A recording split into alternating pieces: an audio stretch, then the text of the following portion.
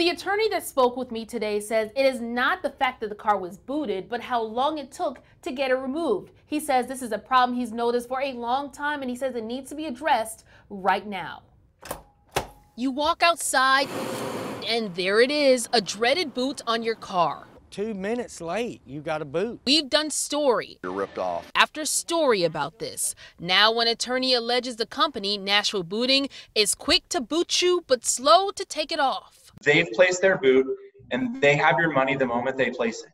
So they can make you wait as long as they want, unless there are remedies like this that hold them accountable. A lawsuit filed this week alleges Nashville Booting engages in unlawful booting practices by violating a Nashville ordinance. The Nashville ordinance says, in very clear terms, within 1 hour of being contacted to remove a boot, you have to remove the boot.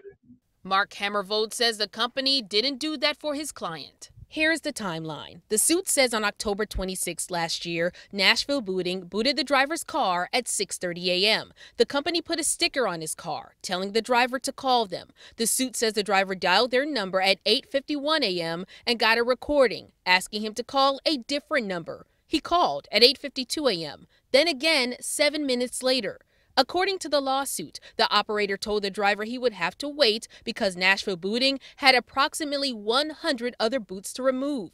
But the driver claims Nashville Booting did not remove the boot within an hour of calling, as required by Nashville ordinance. The boot wasn't removed until 5:39 p.m., 8 hours after the driver contacted their office. Nashville Booting has been on our radar for quite a few years. Actually, just in the last 36 months, we've had 32 complaints. Robin Householder with the Better Business Bureau says in some cases, Nashville Booting did resolve the problem, but the complaints and allegations are so vast, the BBB gave the company an F rating on their website. Many times the complaints note that these cars, in fact, are legally parked. They have the appropriate identification stickers on them, but they're booted anyway.